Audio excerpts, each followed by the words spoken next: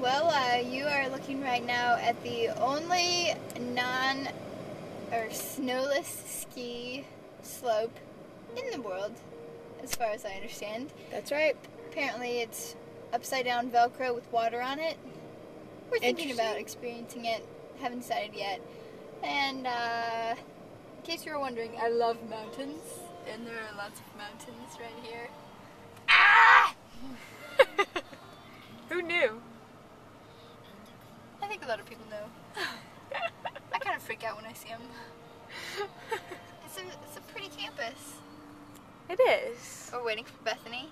She's getting out of class at 12:15, and it's 12:11.